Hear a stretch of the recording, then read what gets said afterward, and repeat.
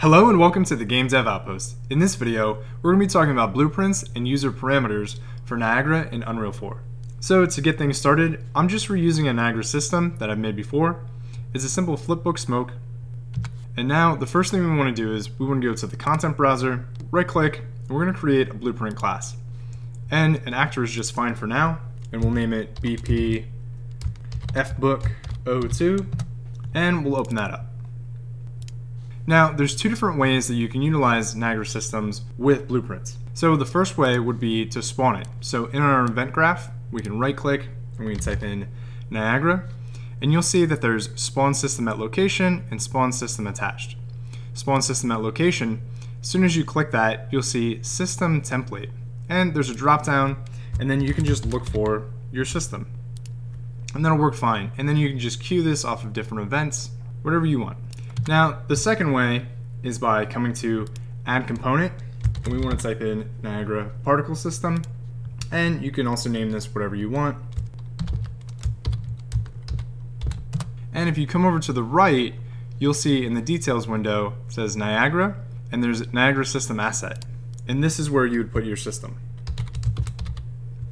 And as soon as we add that, if we come back over to the viewport, you'll see your system spawning right away. Now, if we go back to that event graph and we right click, type in Niagara, you'll see that there's a whole bunch of different nodes that we can choose from. But some of the notable ones are the different gets and the different sets. So if you keep on scrolling down, you'll see that there's set Niagara variable, and there's an actor, a bool, a float, etc. For now, let's just click on float, and you can see right away after we select that, we get a direct reference to our system.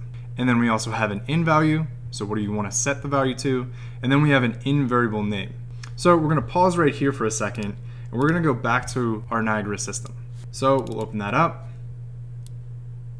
And in your system, you'll see this little blue window.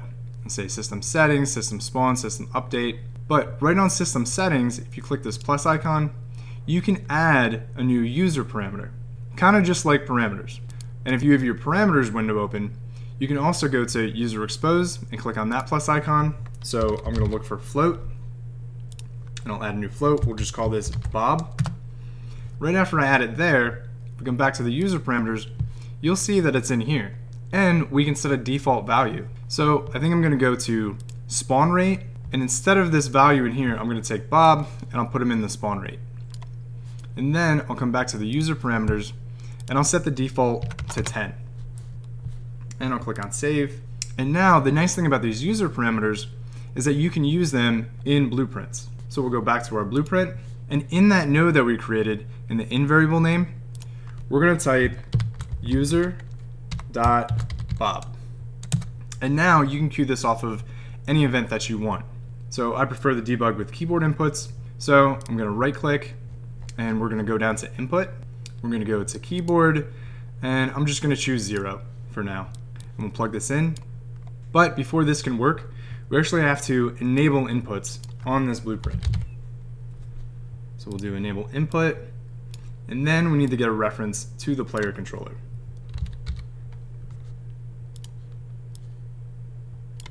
Let's just set that there.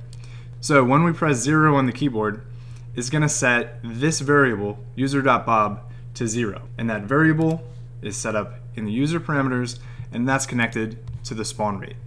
So we'll compile and we'll save, minimize this. We're going to drag our blueprint into the world. I'm going to see it's working, and then we'll hit play. And we'll find out where our particle is, let it go for a little bit. Now I'm going to hit 0 on the keyboard. And you'll see that it stops spawning. It sets the spawn rate to 0. Now say that we wanted to do something on released.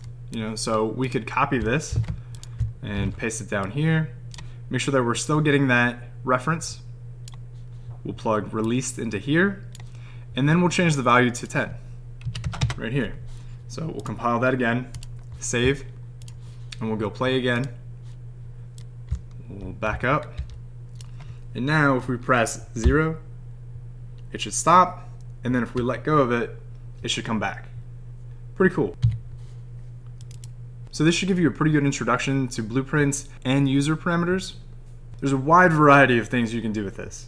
Alright guys, if you thought this video was useful and it helped, please let me know by commenting down below and liking the video. Thanks guys.